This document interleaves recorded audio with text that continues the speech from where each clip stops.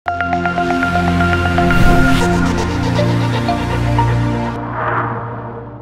all, എല്ലാവർക്കും CCPLUSന്റെ YouTube ചാനലിലേക്ക് സ്വാഗതം.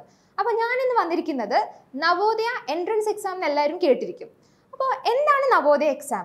അതായത് 5ാം ക്ലാസ്സിലും 8ാം ക്ലാസ്സിലും പഠിക്കുന്ന കുട്ടികൾക്കായിട്ട് നടത്തുന്ന ഒരു എൻട്രൻസ് എക്സാം ആണ് നവോദയ എൻട്രൻസ്.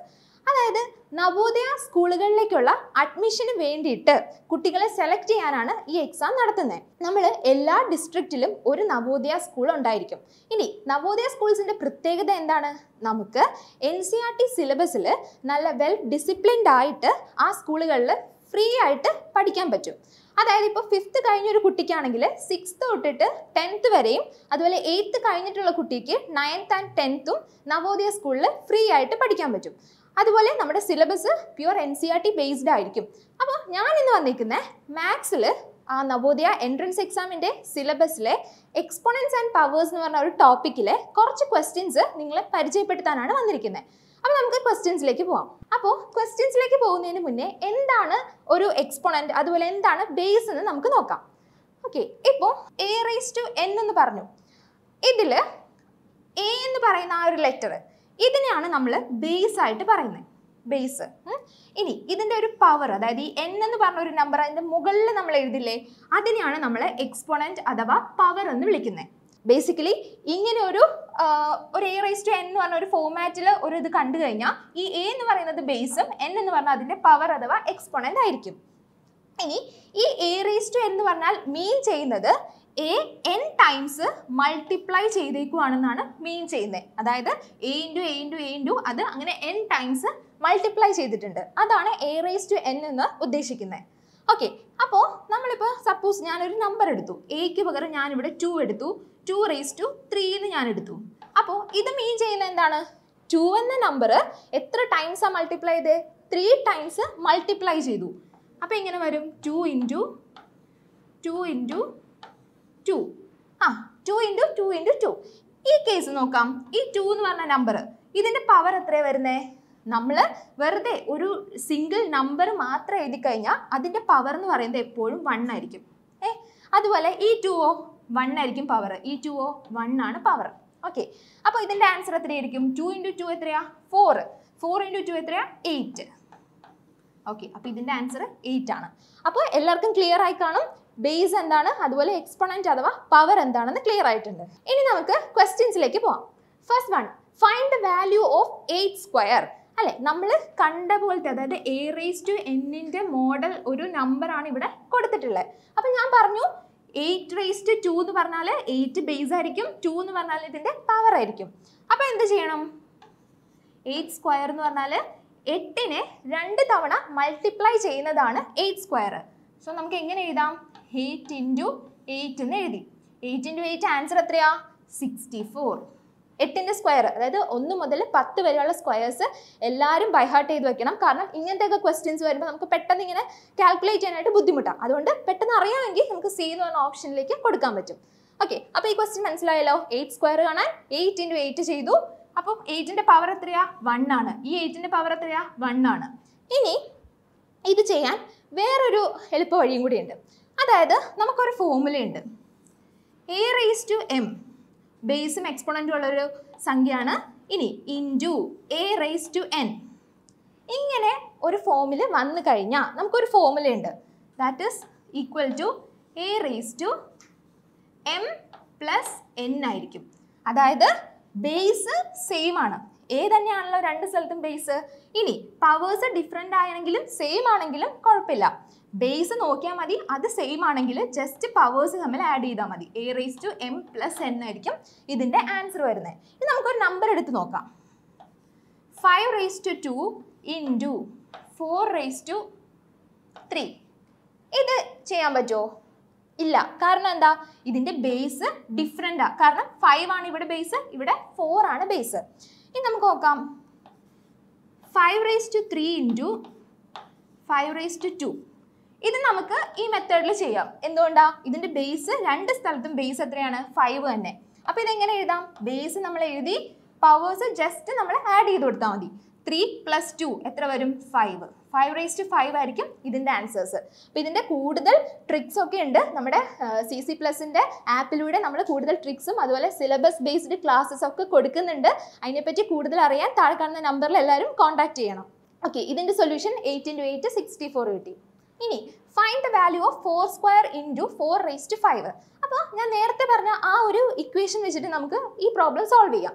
അതായത് ഇവിടെ ബേസ് 4 ആണ് അല്ലേ, ബേസ് സെയിം ആണ്, പവേഴ്സ് ആണ് ഡിഫറെൻറ്റ്. അപ്പോൾ എന്താണ് ഇത്, ഏത് formula, a raised to m into a raised to n ആണ്. ഇതിൻ്റെ ആൻസർ എന്തായിരുന്നു, a raised to m plus n ആണ് ആൻസർ ആയിട്ട് വരുന്നത്. അപ്പോൾ നോക്കാം, 4 raised to 2 into 4 raised to 5 base എഴുതി, പവേഴ്സ് തമ്മിൽ നമ്മൾ ആഡ് ചെയ്യുവാണ്. 2 + 5 എത്രയാ 7, 4 raised to 7 ആയിരിക്കും ഈ ക്വസ്റ്റ്യൻ്റെ ആൻസർ.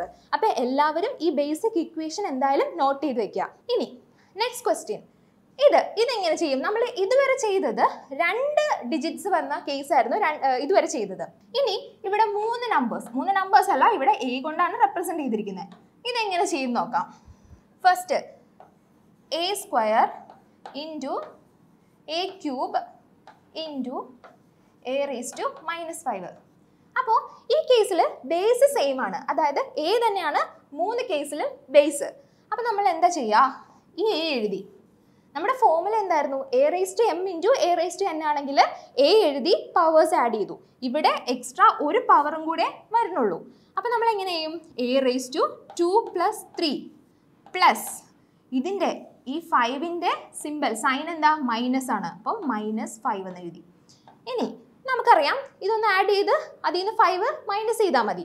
അപ്പോൾ എങ്ങനെ വരും, a raised to 2 + 3 എത്രയാ 5 + -5, അതായത് 5 + -5 എന്ന് പറഞ്ഞാൽ നമ്മൾ എങ്ങനെ എഴുതും, 5 - 5 എന്ന് എഴുതും. ദാറ്റ് ഈസ് ഈക്വൽ ടു 0 ആണ്. അപ്പോൾ ഇതിൻ്റെ ആൻസർ എന്ത് വരും, 5 - 5 0, a raised to 0. ഇനി ഇവിടെ വേറൊരു ഫോമുല നമ്മൾ അറിയണം, അതായത് ഏതൊരു നമ്പറും 0യിലേക്ക് റേസ് ചെയ്താൽ, എനി നമ്പർ റേസ്ഡ് ടു 0 അതിൻ്റെ ആൻസർ എപ്പോഴും 1 ആയിരിക്കും. a raised to 0യുടെ ആൻസർ എപ്പോഴും 1 ആയിരിക്കും. അത് ഇഫ് എന്താണ് 2 raised to 0യോ 3 raised to 0യോ എന്തോ ആയിക്കോട്ടെ, ഇതിൻ്റെ എല്ലാം ആൻസർ എപ്പോഴും 1 ആയിരിക്കും. ഓക്കെ, ഇനി നെക്സ്റ്റ് ക്വസ്റ്റ്യനിലേക്ക് പോവാം. അപ്പോൾ കണ്ടോ, ഇതിൻ്റെ ആൻസർ 5 - 5 0, a raised to 0 1 ആണ്. ഈ ക്വസ്റ്റ്യനിൽ 25 ഉണ്ട്, 125 ഉണ്ട്, പിന്നെ 2 പവേഴ്സ് ഉണ്ട്. അപ്പോൾ നമ്മൾ ഈ എക്സ്പോണൻറ്റിൻ്റെ ഏതൊരു പ്രോബ്ലം കിട്ടിയാലും ആദ്യം അതിൻ്റെ ബേസ് സെയിം ആക്കാനായിട്ട് നോക്കണം. അപ്പോൾ ഇവിടെ നമുക്ക് ഈ 25നെ ഒരു കുഞ്ഞ് ബേസിലേക്ക് കൊണ്ടുവരണം. എങ്ങനെ കൊണ്ടുവരും, നമുക്കറിയാം ആദ്യം 25ൻ്റെ ഫാക്ടേഴ്സ് ഒന്ന് കണ്ടുപിടിക്കാം. നമുക്കറിയാമല്ലോ എങ്ങനെ ഫാക്ടേഴ്സ് കണ്ടുപിടിക്കും, ഇങ്ങനെ എഴുതിയിട്ട് 25 കേൾക്കുമ്പോൾ തന്നെ നമുക്ക് 5 ആണ് ഓർമ്മ വരിക. അപ്പോൾ 5 എഴുതി, 5ൽ എത്ര ടൈംസ് പോവും, 5 ടൈംസ്. അപ്പോൾ ഇതിവിടെ കൊണ്ട് തീർന്നു അല്ലേ, ഇനി ബാക്കി നമുക്ക് ഫാക്ടറൈസ് ചെയ്യാനില്ല. അപ്പോൾ നമുക്ക് ഈ 25നെ ഇങ്ങനെ എഴുതാമല്ലോ, 5 × 5. ഓക്കെ, 5 × 5 എന്ന് പറയുമ്പോൾ 5ൻ്റെ പവർ 1 ആണ്, ഈ 5ൻ്റെ പവർ 1 ആണ് അല്ലേ. അപ്പം നമുക്ക് ഇതിനെ എങ്ങനെ എഴുതാം, ബേസ് സെയിം ആണ്, 5 എന്ന് എഴുതി, പവേഴ്സ് തമ്മിൽ ആഡ് ചെയ്യുക, 1 + 1 2, 5 സ്ക്വയർ. അപ്പോൾ 25 5 സ്ക്വയർ ആണ് നമുക്ക് കിട്ടി. ഇനി 125നെ ഫാക്ടറൈസ് ചെയ്യുക, 125 നമുക്കറിയാം ഒരു നമ്പർ കാണുമ്പോൾ അതിൻ്റെ യൂണിറ്റ്സ് പ്ലേസ് ഡിജിറ്റ് 5 ആണെങ്കിൽ എന്തായാലും 5 കൊണ്ട് അത് ഡിവിസിബിൾ ആയിരിക്കും അല്ലേ, 5ൽ പോവും. എന്ന് വെച്ചാൽ 5ൻ്റെ മൾട്ടിപ്ലിക്കേഷൻ ടേബിളിൽ ആ നമ്പർ ഉണ്ടായിരിക്കും. അപ്പോൾ ഇവിടെയും യൂണിറ്റ്സ് പ്ലേസിൽ 5 ഉണ്ട്. അപ്പോൾ നമ്മൾ 5 വെച്ച് ഡിവൈഡ് ചെയ്യുക, എത്ര ടൈംസാ, 12 ആദ്യം നോക്കണം. 12 5ൽ എത്ര ടൈംസ് പോവും, 2 ടൈംസ് പോവും. 10 അല്ലേ, ബാലൻസ് ഇവിടെ 2 ഉണ്ട്, 25 5ൽ എത്ര ടൈംസാ, 5 ടൈംസ് പോവും. ദെൻ വീണ്ടും 25 ആണല്ലോ, അത് 5ൽ പോവും. 5 എത്ര ടൈംസാ, 5. അപ്പോൾ ഈ 125നെ നമുക്ക് എങ്ങനെ എഴുതാം, 125 ഈക്വൽ ടു 5 × 5 × 5 എന്ന് എഴുതാം. 5 × 5 × 5. ഇവിടെ 3 സ്ഥലത്തും ബേസ് സെയിം ആണ്. അപ്പോൾ ബേസ് നമ്മൾ എഴുതി, പവേഴ്സ് എന്ത് ചെയ്യണം, ആഡ് ചെയ്യണം. ഇവിടെ 1 1 1. അപ്പോൾ 5 raised to 3, അല്ലെങ്കിൽ 5 ക്യൂബാണ് 125 എന്ന് പറയുന്നത്. ഇനി ഇത് സബ്സ്റ്റിറ്റ്യൂട്ട് ചെയ്തിട്ട് വേണം നമ്മൾ ഇത് സോൾവ് ചെയ്യാൻ. കാരണം ഇതൊരു എക്സ്പോണന്റ് ബേസ്ഡ് ക്വസ്റ്റ്യൻ ആയതുകൊണ്ട് എപ്പോഴും നമ്മൾ ബേസ് സെയിം ആക്കണം. ഇവിടെ ഇപ്പോൾ ബേസ് ഡിഫറെൻ്റ് അല്ലേ, 25ഉം 125ഉം. അതുകൊണ്ടാണ് നമ്മൾ അതിനെ സിംപ്ലിഫൈ ചെയ്ത് സെയിം ബേസിലേക്ക് എത്തിച്ചത്. അപ്പോൾ കണ്ടോ, നമ്മൾ ഈ 25നെയാണ് 5 സ്ക്വയർ എന്ന് എഴുതി, 125നെ നമ്മൾ 5 ക്യൂബ് എന്ന് എഴുതി. നമ്മുടെ ക്വസ്റ്റ്യനിൽ എന്തായിരുന്നു, 25 raised to x and 125 raised to y ആയിരുന്നു. 25 raised to x ഉം 125 raised to y ആയിരുന്നു ക്വസ്റ്റ്യനിൽ. അതിനെ നമ്മൾ 5 square raised to x, 5 raised to 3 raised to y എന്ന് നമ്മൾ എഴുതി. ഇനി ഇവിടെ വേറൊരു ഫോർമുല അറിഞ്ഞിരിക്കണം. a raised to m whole raised to n എന്ന് പറഞ്ഞാൽ a raised to m into n ആയിരിക്കും. അതായത് രണ്ട് പവേഴ്സ് വരുവാണെങ്കിൽ, അതായത് ഒരു ബേസേ ഉള്ളൂ, രണ്ട് പവേഴ്സ് വന്നു കഴിഞ്ഞാൽ ഇത് നമ്മൾ ജസ്റ്റ് മൾട്ടിപ്ലൈ ചെയ്ത് കൊടുക്കണം. m ഇൻറ്റു n ചെയ്യണം. പവർ ബേസ് സെയിം ആണ്, എന്നിട്ട് ആ പവേഴ്സ് തമ്മിൽ ഒന്ന് മൾട്ടിപ്ലൈ ചെയ്ത് കൊടുക്കാം. അപ്പോൾ ഈ കേസിൽ അങ്ങനെയല്ലേ, 5 raised to 2 whole raised to x വന്നു. അപ്പോൾ എന്ത് ചെയ്യണം, ഈ 2 ഇൻറ്റു എക്സ് നമ്മൾ ചെയ്താൽ മതി. 2 ഇൻറ്റു എക്സ് എത്രയാ, 2x. അപ്പോൾ 5 raised to 2x. ഇവിടെ നോക്കിയേ, 5 raised to 3 whole raised to y ആ. ഇവിടെയും രണ്ട് പവർ വന്നില്ലേ. അപ്പോൾ എന്ത് ചെയ്യണം, 5 raised to 3 into y 3y കിട്ടി. ഇനി നമുക്കറിയാം, ഇപ്പോൾ ഇവിടെ നമുക്കൊരു ഈക്വൽ സൈൻ. അപ്പോൾ ഈ ഈക്വൽ സൈൻ എന്ന് പറഞ്ഞാൽ ഉദ്ദേശിക്കണേ, നമ്മുടെ ലെഫ്റ്റ് സൈഡിലുള്ളതും റൈറ്റ് സൈഡിലുള്ളതും ഈക്വൽ ആണല്ലേ. അപ്പോൾ നമുക്ക് ഇതിൽ നിന്ന് എന്ത് മനസ്സിലായി, ഈ ക്വാണ്ടിറ്റിയും ഈക്വൽ ആണെന്ന് മനസ്സിലായി. അങ്ങനെയാണെങ്കിൽ എന്ത് എഴുതാം, ഇതിൻ്റെ ബേസ് രണ്ടും ഈക്വൽ അല്ലേ. അപ്പോൾ ഓട്ടോമാറ്റിക്കലി ഇതിൻ്റെ പവേഴ്സും ഈക്വൽ ആവും അല്ലേ. ബേസസ് ഈക്വൽ ആണെങ്കിൽ അതിൻ്റെ പവേഴ്സും ഈക്വൽ ആവും, കാരണം ഇവിടെ ഒരു ഈക്വൽ സൈൻ ഉള്ളതുകൊണ്ട്. അപ്പോൾ നമുക്ക് ഇതിൻ്റെ ബേസ് അവിടെ നിൽക്കട്ടെ, ബാക്കി പവേഴ്സ് എഴുതി. 2x, ദെൻ ഇവിടെ 3y എഴുതി. നമ്മളോട് ചോദിച്ചിരിക്കുന്നത് x:y റേഷ്യോ എന്താണെന്നാണ് ചോദിച്ചിരിക്കുന്നത്. അപ്പോൾ നമുക്ക് ഇതിൽ നിന്ന് 2x = 3y, ഇവിടെ നിന്ന് ഈ yനെ നമുക്ക് എക്സിൻ്റെ അടുത്തേക്ക് കൊണ്ടുവരാം. എക്സ് ഈ വൈയും 3യും തമ്മിൽ ഇവിടെ മൾട്ടിപ്ലൈ ചെയ്തേക്കുമല്ലേ, അതായത് വൈനെ ഇവിടെ മൾട്ടിപ്ലൈ ആണ് ചെയ്തിരിക്കുന്നത്. അപ്പോൾ y ഇപ്പുറത്തെ സൈഡിലേക്ക് വരുമ്പോൾ അത് ഡിവൈഡ് ആവും. അപ്പോൾ x ഡിവൈഡഡ് ബൈ y ആയി. ദാറ്റ് ഈസ് ഈക്വൽ ടു, ഇനി 2 ഇൻറ്റു എക്സ് ആണ് ചെയ്തിരിക്കുന്നത് അല്ലേ. 2വിനെ ഇവിടെ മൾട്ടിപ്ലൈ ചെയ്യുക ചെയ്തത്. അപ്പോൾ ആ 2 ഇപ്പുറത്തേക്ക് വരുമ്പോൾ എന്താവും, divided by 2y. x by y 3/2y. അപ്പോൾ x:y എന്തായി, 3:2y. അവിടെ ആ ഒരു ഫ്രാക്ഷനെയാണ് നമ്മളിങ്ങനെ റേഷ്യോ ഫോമിലാക്കിയത്. x:y എന്ന് പറഞ്ഞാൽ 3:2y. ഇതിൽ if a = 3 and b = -2, then find the value of a plus b whole raised to ab. ഇവിടെ നമുക്ക് എയുടെ വാല്യൂ ഉണ്ട്, ബിയുടെ വാല്യൂ ഉണ്ട്. ജസ്റ്റ് സബ്സ്റ്റിറ്റ്യൂട്ട് ചെയ്തിട്ട് സിംപ്ലിഫൈ ചെയ്താൽ മതി.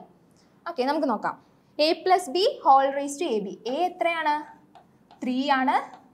b എത്രയാണ്, -2 ആണ്. ഓക്കെ, അപ്പോൾ നമ്മൾ എങ്ങനെ ചെയ്യും, a plus b അല്ലേ. അപ്പോൾ 3 പ്ലസ് b എത്രയാ, -2 ഹോൾ റേസ് ടു ab എന്ന് പറഞ്ഞാൽ എന്താ, a ഇൻറ്റു b ആണ് ab. അപ്പോൾ അതാണ് നമ്മുടെ ഇവിടുത്തെ പവർ. അപ്പോൾ എന്ത് ചെയ്യും, 3 ഇൻറ്റു -2. ഓക്കെ, അപ്പോൾ ഇതെങ്ങനെ ചെയ്യും, 3 + -2ന് എങ്ങനെ എഴുതാം, 3 - 2 ആണ്, 3 + -2. 3 - 2 എത്രയാ, 1. അപ്പോൾ ഇത് 1 കിട്ടി. ഇനി പവർ നോക്കിയേ, 3 ഇൻറ്റു -2. നമ്മൾ മൾട്ടിപ്ലൈ ചെയ്യുമ്പോൾ ഒരു നെഗറ്റീവ് സൈൻ വന്നാൽ ആൻസറിലും ആ നെഗറ്റീവ് സൈൻ ഉണ്ടായിരിക്കും. അപ്പോൾ 3 ഇൻറ്റു -2, 3 ഇൻറ്റു 2 എത്രയാണ്, 6. 6ന് ഒരു മൈനസ് സൈൻ ഇടണം, 1 raised to -6. ഇനി ഇവിടെ ആൻസർ 1 കിട്ടി.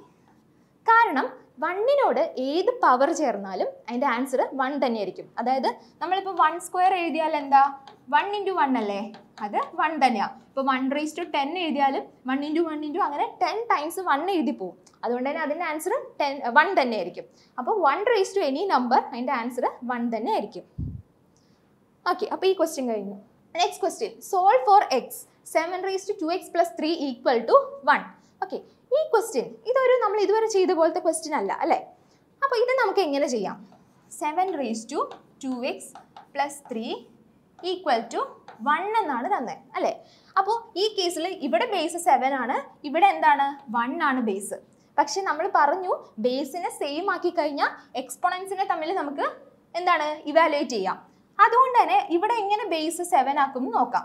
നമുക്കറിയാം എനി നമ്പർ റേസ് ടു 0 എന്ന് പറയുന്നത് 1 ആണല്ലോ അല്ലേ. അപ്പം നമ്മുടെ ഇവിടുത്തെ ബേസ് 7 ആണ്, ഇവിടെയും ബേസ് 7 വരണം. അപ്പം നമുക്ക് എങ്ങനെ എഴുതാം, 7 raised to 0 = 1 ആണ്. അപ്പോൾ ഇത് നമുക്ക് ഇവിടെ സബ്സ്റ്റിറ്റ്യൂട്ട് ചെയ്യാൻ പാടില്ലേ അല്ലേ. അപ്പോൾ ബേസ് സെയിം ആവും.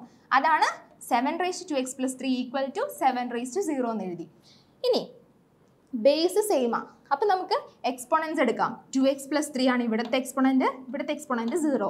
നമ്മളോട് കണ്ടുപിടിക്കാൻ പറഞ്ഞത് എന്താ, എക്സിൻ്റെ വാല്യൂ ആണ് കണ്ടുപിടിക്കേണ്ടത്. 2x + 3 = 0 വന്നു. ഇനി നമുക്ക് 2x കാണാം. 2x എന്ന് പറയുമ്പോൾ ഈ 3 അപ്പുറത്തോട്ട് പോകണം. അപ്പോൾ എന്തായി, ഇവിടെ ഇത് പ്ലസ് ആയിരുന്നു, അപ്പുറത്തെ സൈഡിലേക്ക് പോകുമ്പോൾ ഇതിൻ്റെ സൈൻ മൈനസ് ആയി. അതായത് ഈ സൈഡിൽ എന്താണോ അതിൻ്റെ നേരെ ഓപ്പോസിറ്റ് ഓപ്പറേഷൻ ആയിരിക്കും അപ്പുറത്ത് ചെല്ലുമ്പോൾ നടക്കുക. പ്ലസ് ആണെങ്കിൽ മൈനസ് ആവും, ഡിവിഷൻ ആണെങ്കിൽ മൾട്ടിപ്ലിക്കേഷൻ ആവും, അങ്ങനെ മൾട്ടിപ്ലിക്കേഷൻ ആണെങ്കിൽ ഡിവിഷൻ ആവും. ഓക്കെ, അപ്പോൾ 2x = -3 കിട്ടി. എക്സ് എന്താവും, ഇവിടെ 2-നെ എക്സുമായിട്ട് മൾട്ടിപ്ലൈ ചെയ്തേക്കുവാണ്. അപ്പോൾ 2 അപ്പുറത്ത് പോകുമ്പോൾ ഡിവിഷൻ ആവും, അതാണ് -3/2 എന്ന് കിട്ടി. ഓക്കെ, അപ്പോൾ ഇന്നത്തെ ക്ലാസ്സിൽ നമ്മൾ എക്സ്പോണൻസ് ആൻഡ് പവേഴ്സ് എന്ന് പറഞ്ഞ ടോപ്പിക്കിലെ കുറച്ച് ക്വസ്റ്റ്യൻസ് ആണ് ചെയ്തത്. ഇതുപോലത്തെ കൂടുതൽ ക്വസ്റ്റ്യൻസും കൂടുതൽ സിലബസ് ബേസ്ഡ് ക്ലാസ്സസ് ഒക്കെ CCPLUSന്റെ ആപ്പിലുണ്ട്. നിങ്ങൾ എല്ലാവരും ജോയിൻ ചെയ്യുക. കാരണം നവംബറിലാണ് നവോദയ നോട്ടിഫിക്കേഷൻ വരുന്നത്, ഏപ്രിലായിരിക്കും എക്സാം. അപ്പോൾ നമുക്ക് കുറച്ച് ടൈം പീരീഡ് ഉണ്ടല്ലേ. അപ്പോൾ ഇപ്പോഴേ തന്നെ സ്റ്റാർട്ട് ചെയ്ത് കഴിഞ്ഞാൽ നമുക്ക് നല്ല അടിപൊളിയായിട്ട് നവോദയ സ്കൂളിൽ പഠിക്കാൻ പറ്റും. എല്ലാവരും പെട്ടെന്ന് തന്നെ ജോയിൻ ചെയ്യുക. നമ്മുടെ ബാച്ചസ് ഒക്കെ ഇപ്പം ഓൾറെഡി കണ്ടിന്യൂ ചെയ്യുന്നുണ്ട്, പുതിയ ബാച്ച് സ്റ്റാർട്ട് ചെയ്യാൻ പോകുന്നുണ്ട്. അതുകൊണ്ട് എല്ലാ കൂട്ടുകാരും ജോയിൻ ചെയ്യാം, നമുക്ക് ഒരുമിച്ച് പഠിക്കാം. Thank you so much.